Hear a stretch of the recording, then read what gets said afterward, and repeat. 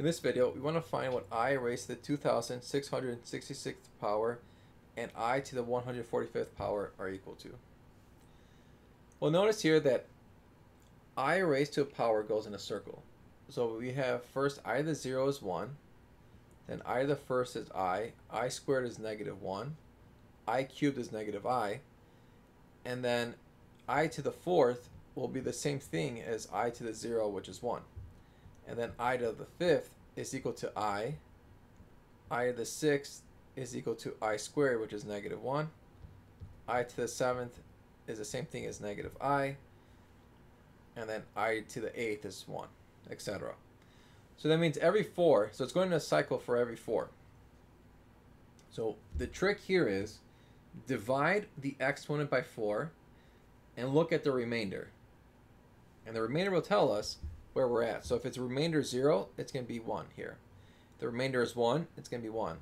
If it's going to be I. If the remainder is 2, it's going to be I squared, which is -1. If the remainder is 3, it's going to be I cubed, which is -I.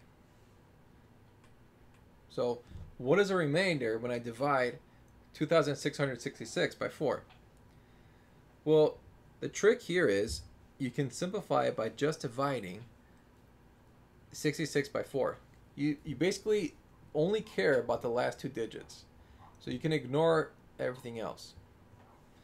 Now, I know 16 times 4 is 64. So 66 divided by 4 will be 16 remainder 2.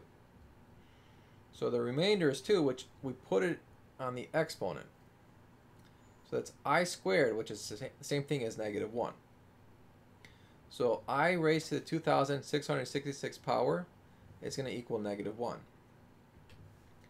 Now let's look at I raised to the 145th power. When we divide that by 4, we only care about the last 2 digits. So let's look at 45 divided by 4. Well, 44 divided by 4 is 11. So 45 divided by 4 is 11 and remainder 1. Now the remainder 1, it goes on the exponent of I. So that's just going to be I. And that's our answer.